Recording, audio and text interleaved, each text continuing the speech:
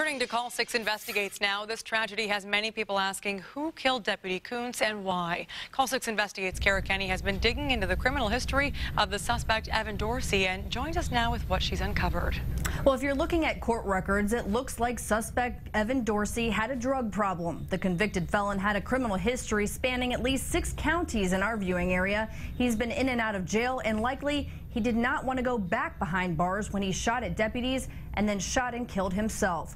Dorsey's criminal history begins in 2008 in Montgomery County. He was convicted of battery resulting in bodily injury and sentenced to 60 days in jail. From there, we uncovered several paraphernalia and drug possession charges, time spent in jail, probation, and several probation violations.